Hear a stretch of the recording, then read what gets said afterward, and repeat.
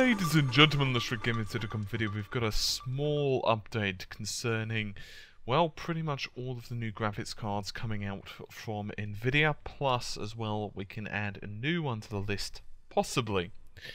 So what's basically happened is, I'm sure many of you by now are aware of the GeForce GTX 750 Ti, the GTX Titan Black Edition, as well as the GTX 790. Well, we've got a small update concerning all of those. Concerning the Black Edition, it's pretty much all but confirmed that it's going to support 6 GB of GDDR5 memory.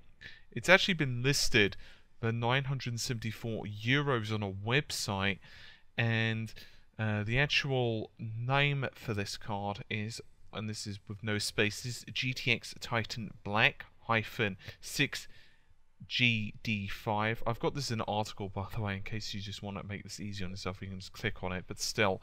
So that, of course, does confirm that we're going to be seeing 6 GB of GDDR5 memory, although most of the features haven't been announced yet, but it's looking to be the same amount of CUDA cores that's found in the GTX 780 Ti, so that's 2880.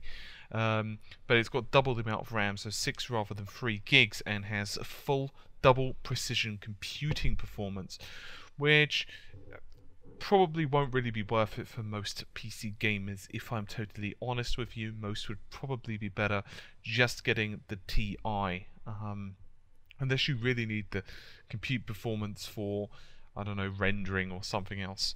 We don't have a release date either. It's likely coming within about the next month, but once again, that's some guesswork.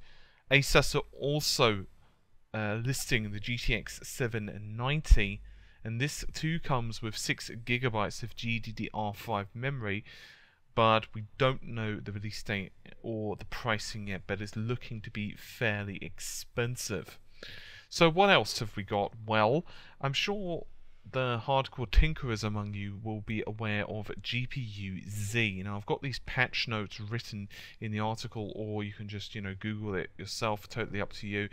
But suffice to say, the new version of GPU-Z, that's 0.76, does support Nvidia's Titan Black Edition. It also supports the Maxwell-based GTX 750 Ti, as well as GTX 750. That's non-Ti, by the way. And also mentions of this lite edition, GTX 760.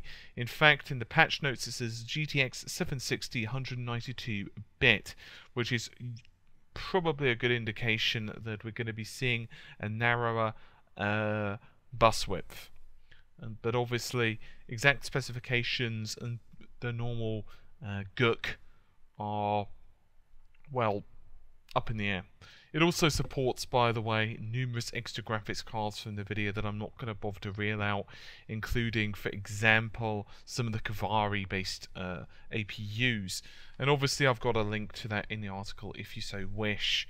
So, not huge updates. We don't have performance reports. Obviously, I've already discussed the leaked benchmarks from for the GTX 750 Ti. I've got links to that in the article if you do want to check it out.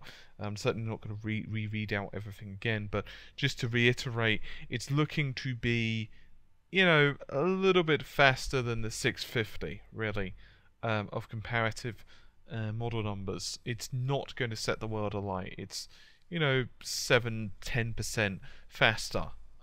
So it's really looking to be a low power part, but once again we don't have numbers regarding power consumption, and we don't really have enough really good benchmarks, and we don't know things such as what drivers are they using, that type of thing. It's a lot of different elements that are somewhat up in the air with that, but I just thought you guys would like the update anyway. Anyway, hopefully you've enjoyed the video. I'll see you soon. Take care. Bye for now.